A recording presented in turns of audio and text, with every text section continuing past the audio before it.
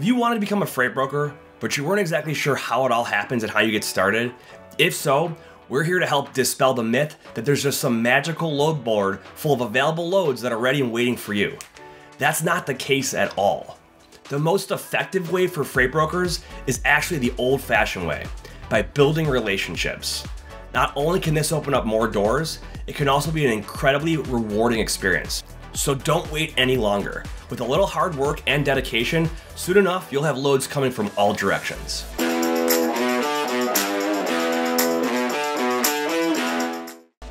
Welcome back to our channel, and if you're new here, welcome to our channel. I'm Nate Cross with Freight 360, and in this week's video, we're talking about the sales process for freight brokers. If you're new to the channel, please like this video, subscribe to our channel, and hit that notification icon to make sure you stay up to date on all of our latest content. So let's talk about freight brokering versus other types of sales jobs. Making a name for yourself in this business might be a lot of work, but it's definitely worth it. Lead generation and cold calling will become your best friends. Now think about industries like car sales or mortgage generation, selling insurance, and even selling houses. All of those sales require finding a new prospect every single time, but that's not the case with freight brokering. You can establish enough trust with a potential customer that they'll add you to their roster without replacing somebody else. It's both a challenge and an opportunity. So what are you waiting for? Let's get out there and start making some connections. Let's look at some of the advantages of the sales environment that we live in as freight brokers. With the right on-time performance, the good communication, and good commitment, you can quickly and easily build trust with a lot of shippers out there and continue to get their loads. That's the advantage. You don't have to convince every single shipper every single time to give you a load once you've built an existing relationship with them.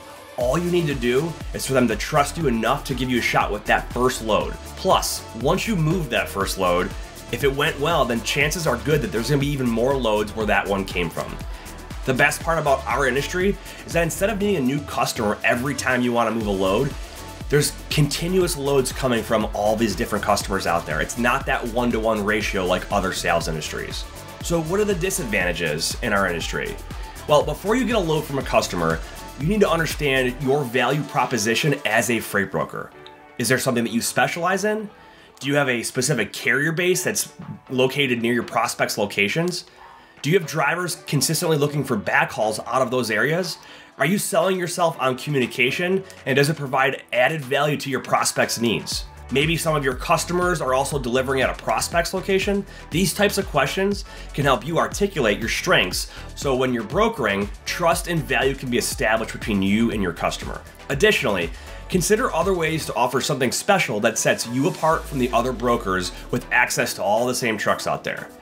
Demonstrating your ability to think creatively and go above and beyond what's expected is likely to leave a lasting impression on your customers. I want to talk about the whole jack of all trades mentality. We don't want to be the jack of all trades. Forget that we can handle everything type of approach. In our competitive market, it's important to make prospects feel like you are unique versus everybody else and capable of handling their specific needs.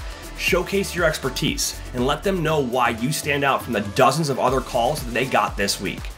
Demonstrate that you specialize in one area or another so that they know they can count on you to get the job done. If you're just starting out and you haven't exactly determined your competitive advantage yet, don't worry. Your best bet is to start engaging with potential customers and asking them lots of questions. Listen closely and make sure that your focus is on meeting the needs of your prospects. Remember, it's not about what matters to you, it's about what your prospects need. Make that the priority and you'll be well on your way to success. Thanks for watching, and we'll see you in the next video.